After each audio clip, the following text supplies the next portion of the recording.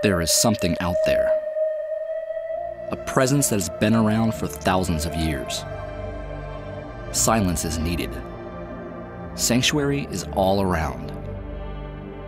Don't disturb it. Tread lightly in these waters.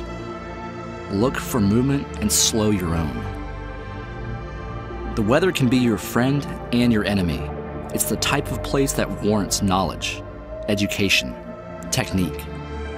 It's not just putting the boat in the water. You need a game plan that accounts for locations, where the sun shines, where the wind blows. Downright scientific. It's a hands-on study of habitat and the species that live in it. It's like going on safari, but here you trade the bush for the lagoon, a Remington for a rod.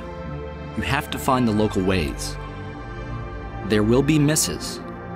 There will be trophies. Our lives as anglers have been shaped by areas like this one. So take it in. Intoxicate yourself with the experience. Rushing gets you nowhere.